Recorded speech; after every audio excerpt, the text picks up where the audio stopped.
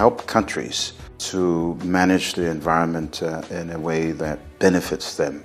So it's not just managing the environment for the sake of the environment, it's helping them to manage the environment so that they also enjoy any economic benefits that are derived from those activities.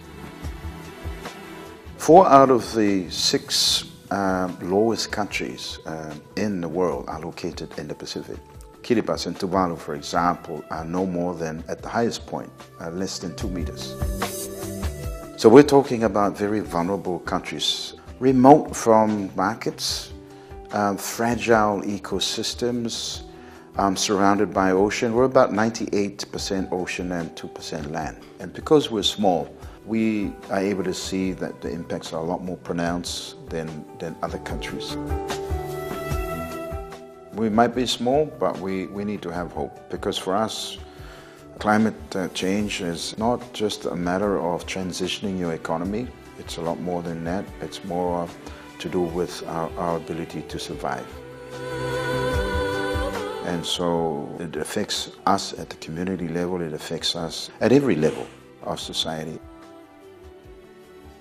So climate forecasting, if that information is made available to those sectors, in particular those who are in decision-making positions, that will enable these sectors to make their planning a lot more effective. So farmers will know, well, is there going to be rain in the next 3 to 6 months? So they will be able to plan their activities accordingly. Likewise, fishermen, they'll be able to plan their activities well in advance.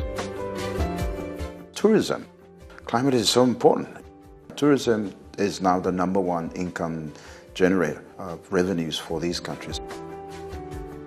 We've been seeing the impact of climate change for many years. So, that's why we're so passionate when we speak about it. It's, we're not speaking from a perspective of, well, it could happen or perhaps maybe in the next 20 years. No, that is not the case. Some of our small island states, it's predicted that they will go under the sea in the next 100 years or so. And so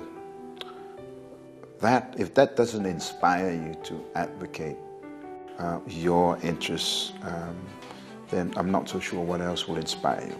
I think that's you have no choice but to speak up.